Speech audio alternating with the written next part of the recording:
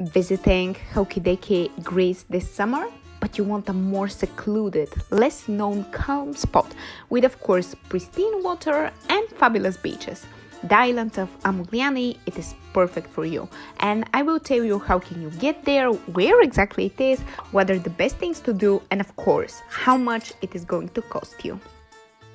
Hi Curious Gang, it's your London friend VASI, and today we are at the beautiful island of Ammouliani. 7 a.m.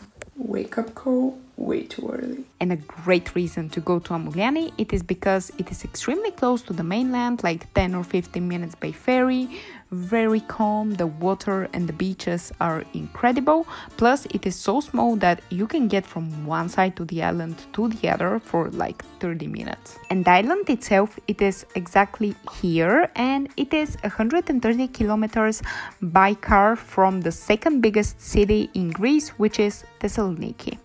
Most probably you will come from there, but you actually have to take the ferry for 10 or 15 minutes from the city called Tripoli. And I have a couple of fun facts for you. Well, do you know that the population of this place, it is 600 inhabitants, which might seem like very little, but what if I tell you that until 1925 there were only 2 or 3 monks living in there because this place was property of the church. Oh, and I forgot to mention that I'm visiting this island with my parents, but they don't really want to be filmed, so I respect that.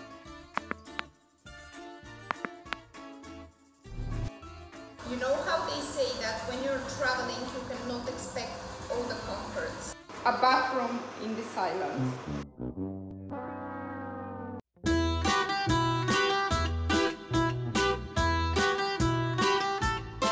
Bit of sun and life is so great. And surprise, surprise, one of the best things to do in this island, it is going to the beach.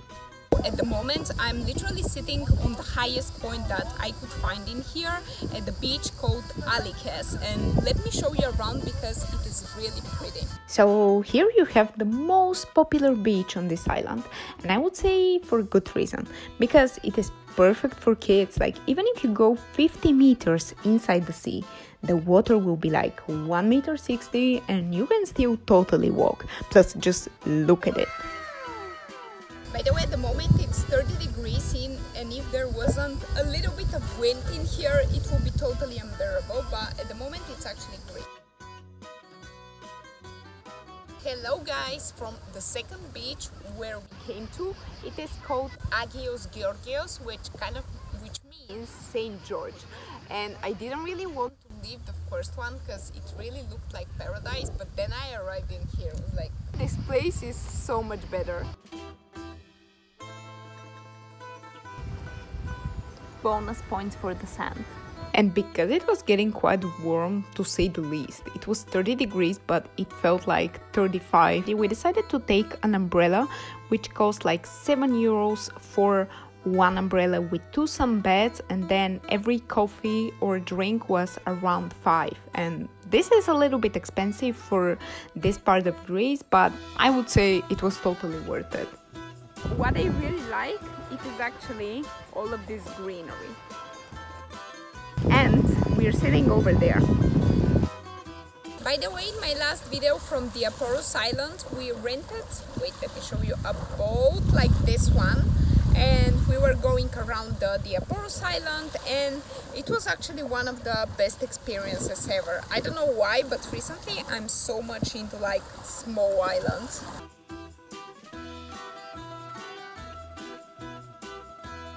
So guys, considering how freaking warm it is, I'm actually quite surprised that I'm not sweating.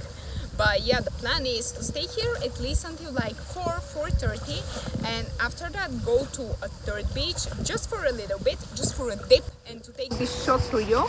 And after that I think we'll be like heading to the ferry again, because the last ones are like at 5:15, 6:15 and then 7:15, and something tells me that there might be too many people and, like, most importantly, too many cars in the last ferry.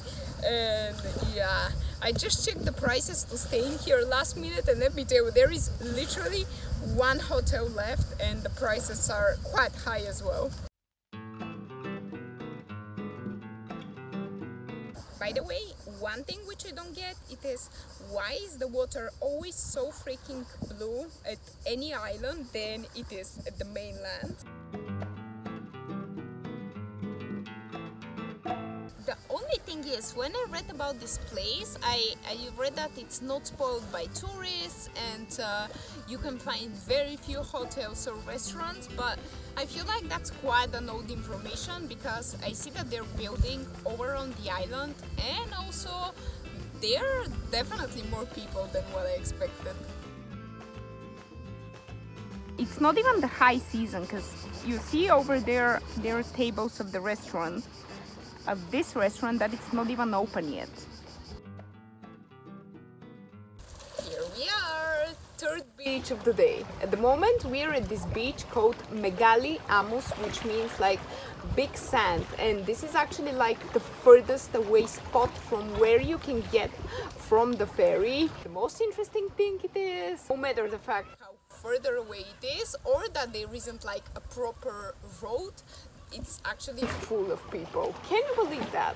I'm sitting at the rocks right here, but over there it's actually pretty crowded. Look how pretty are these rocks. I'm really loving this. It hurts a little bit my feet. You know what? It's worth it.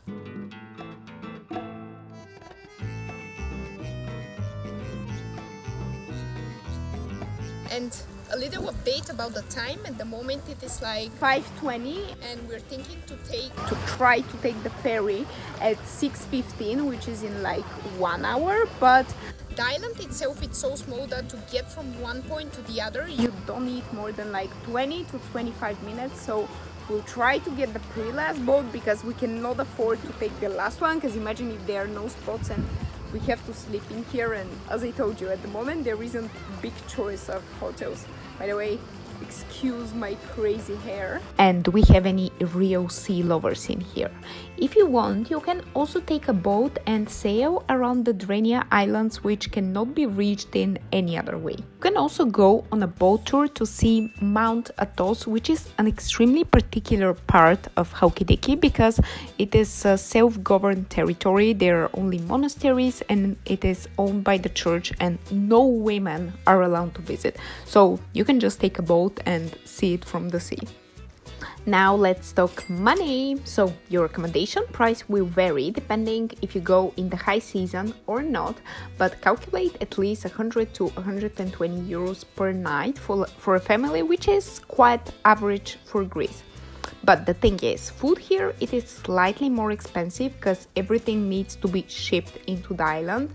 But for a very average meal at a Greek taverna, you can expect to pay around 20 euros per person. And if you enjoyed this video and you find it useful, don't forget to hit the subscribe bell button down below. Love you all. Bye!